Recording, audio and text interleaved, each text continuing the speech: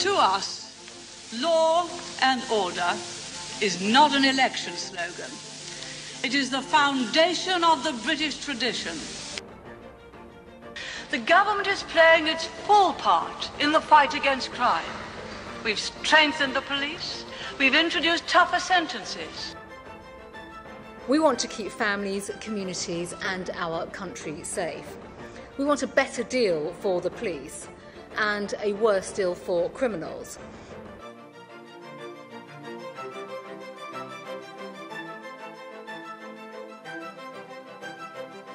Policing safe streets is the absolute bedrock of society. The public needs that confidence that comes with seeing a safe neighbourhood team, a police officer out on the streets. My job is to make your streets safer, and we're going to go in with another 20,000 police on the streets, and we start recruiting forthwith.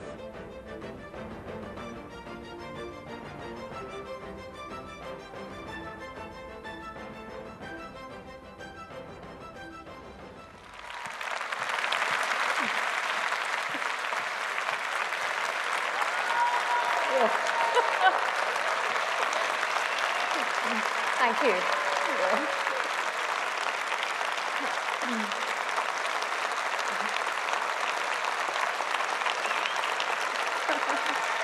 Thank you.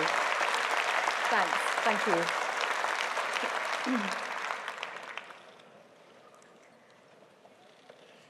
Today, here in Manchester, the Conservative Party takes its rightful place as the party of law and order in Britain once again.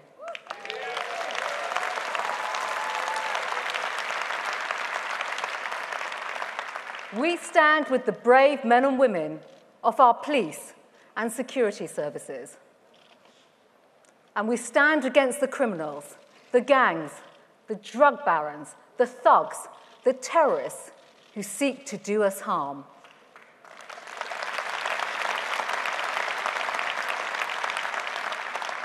And we say that proudly and without apology, as the party that has always backed the forces of law and order, and we always will.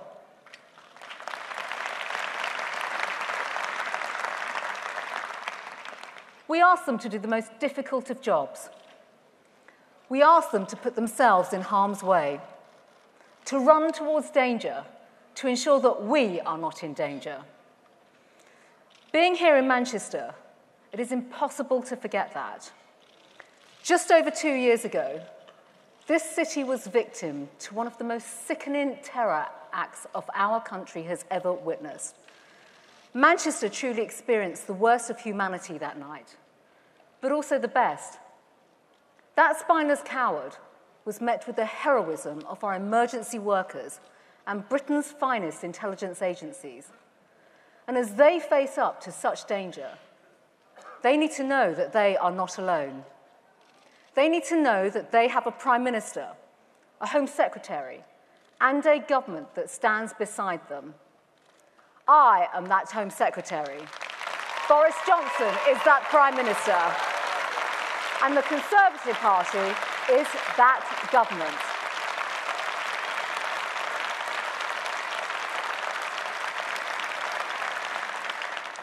One of my first acts as Home Secretary was to start recruiting 20,000 new police officers, giving them the strength that they need in numbers, giving them new and immediate funding, and supporting and equipping them with the powers they need to keep us safe, including lifting restrictions on emergency stop and search powers for all forces across England and Wales.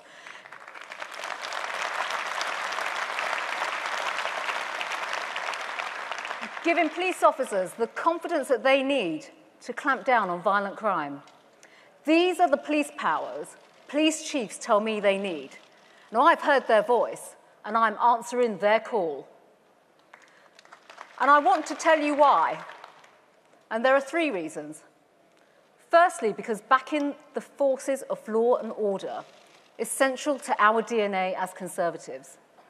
Giving people the security they need to live their lives and live their lives as they choose is an essential part of our freedom. We recognise that freedom and security are not opposites, but equals, and that ensuring people can live their lives free from fear is the essential foundation for a life of liberty. Because the people posing the threats are ever more callous, and the job we ask the police to do is ever more difficult and dangerous.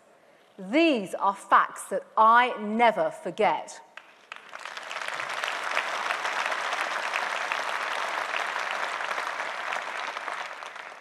Almost every day, I pass the gates of the Houses of Parliament. There stands a memorial to P.C. Palmer, killed in the line of duty on the 22nd of March 2017 during a terror attack at the heart of our democracy. His sacrifice will never be forgotten.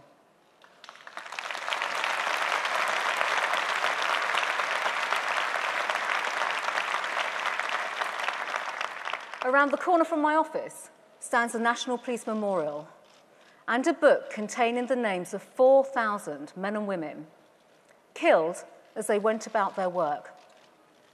Tragically, we must now add a new name to that proud roll of honour. P.C. Harper, a 28-year-old newlywed, senselessly and brutally killed in the line of duty on the 15th of August this year. He too will always be remembered.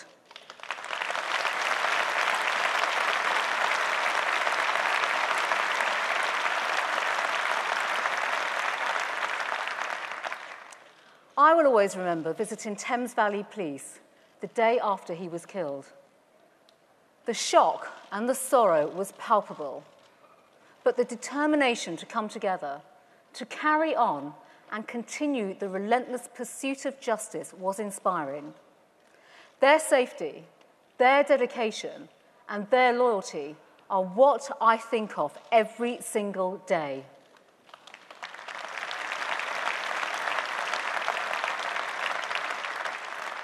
The second reason we must back the police is to remove the grip gangs and organised criminals have on our communities. They just don't care who they hurt or abuse.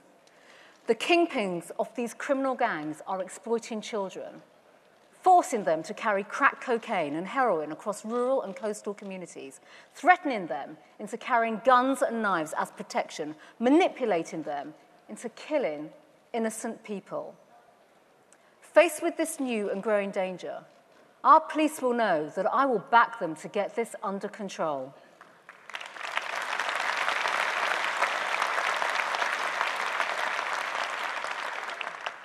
And if there has been any doubt about that commitment in the past, let that end here today.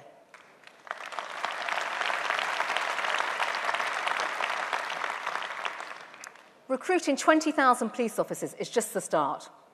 I'm equipping police officers with the kit and the tools they need to protect themselves and others from harm. I have created a new fund to give police chiefs the ability to train and equip police officers with tasers. It is the job of chief constables to make that operational decision. It is the job of the Home Secretary to empower them to do so. I am giving them that power.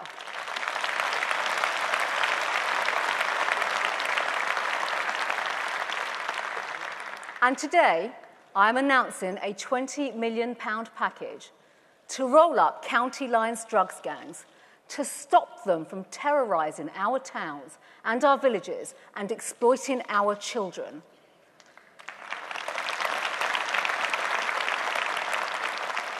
I'm also announcing a new £25 million Safer Streets Fund for new security measures for Britain's worst crime spots. And as well as giving the police the kit and the powers they need, we must do much more to recognise their commitment, their bravery, and their professionalism.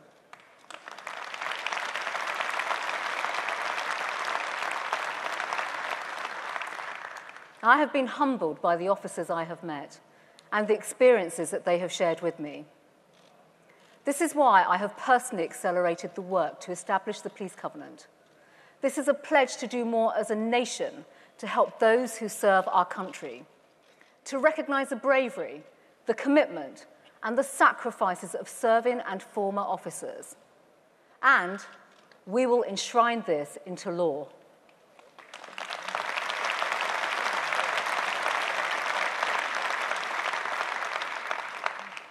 We will also ensure that anyone who assaults a police officer receives a sentence that truly fits the crime, to make the thugs that would attack an officer think twice. That's what I mean by backing the police.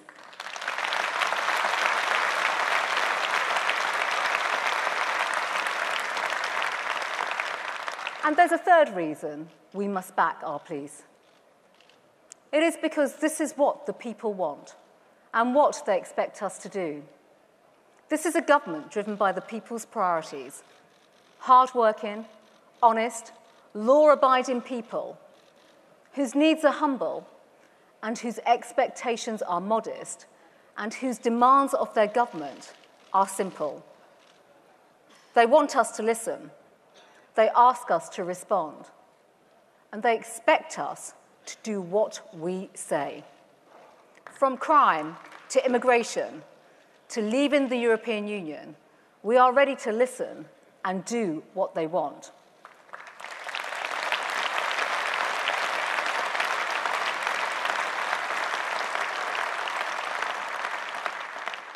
It's called democracy.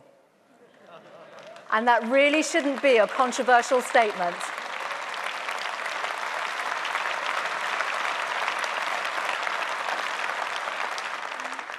They are our masters, and we are their servants. Our job is to deliver on their priorities. But too many people are losing faith in politics and in politicians, and they're questioning the health of our democracy. Because over 3 years ago, the British public turned out to vote in their millions, and they knew what they were voting for. They were told the final result would be delivered. But their euphoria and optimism of that referendum day has given way to frustration and to anger. As a group of politicians, led by Jeremy Corbyn, think they know better and have done everything possible to stand in the way of democracy, ignoring the will of the people. I was proud to be part of that referendum campaign, a campaign that was electrified by one man who encouraged us to believe in a brighter Britain. And I'm proud to serve in his government as we work as a team and focus on getting Brexit done.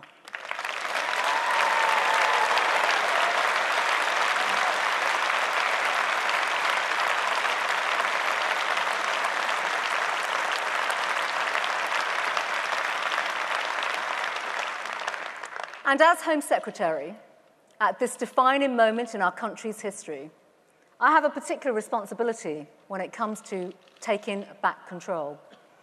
It is to end the free movement of people once and for all.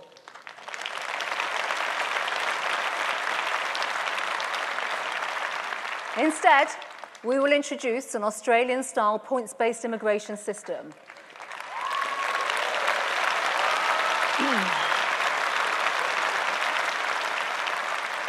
One that works in the best interests of Britain, one that attracts and welcomes the brightest and the best, one that supports the brilliant scientists, the finest academics, and leading people in their fields, and one that is under the control of the British government.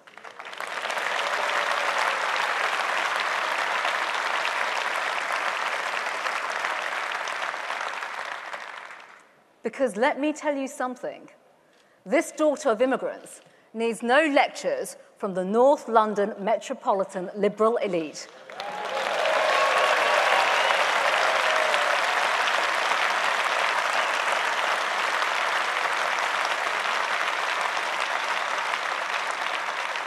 That's what you get with a government that is driven by the people's priorities. And of course, there will be only two dissenting voices. You can work out who they are. Diane Abbott, Jeremy Corbyn, because the choice isn't who the people want to be our next Prime Minister. It's also about who the people want to be their next Home Secretary. Do we really want a Labour Home Secretary who would leave our communities and our country less safe. A Labour Party who wouldn't even attempt to take back control of our borders because they want to surrender our border control and extend free movement.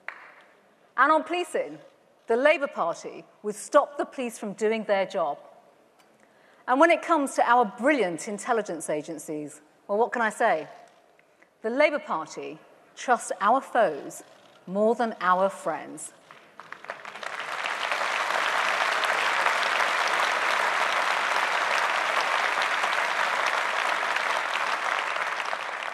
To all of this, I say no, no, no.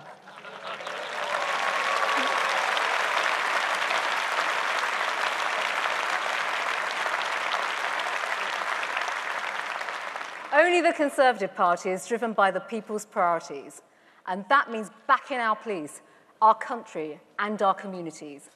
That pragmatic approach is grounded in the good sense of the British people. It keeps us focused on what matters today. That's the lesson I took from the very person who inspired me to join our party. A Conservative Prime Minister elected 40 years ago this year. Margaret Thatcher knew that if you...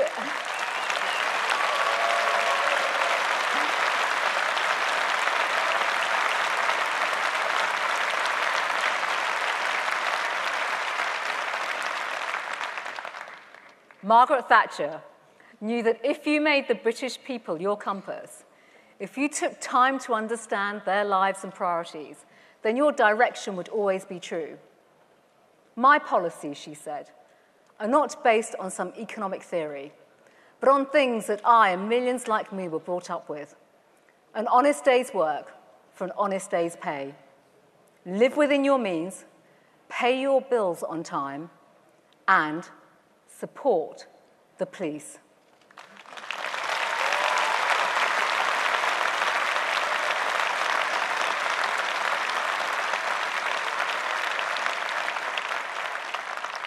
That advice is as sound today as it was 40 years ago. Support the police, we will.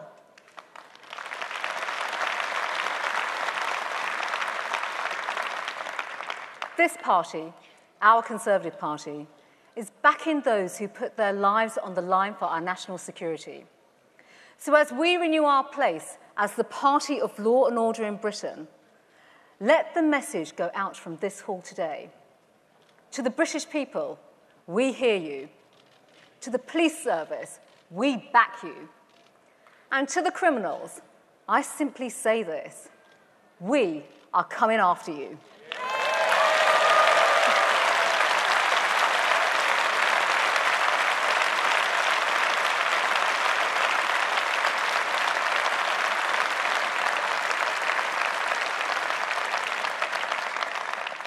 We stand for the forces of right and against the forces of evil. We stand for the law-abiding majority and not the criminal minority. We stand with those who seek to do right by themselves, their families and their communities. And we stand by Britain, ready to give the leadership our great country deserves.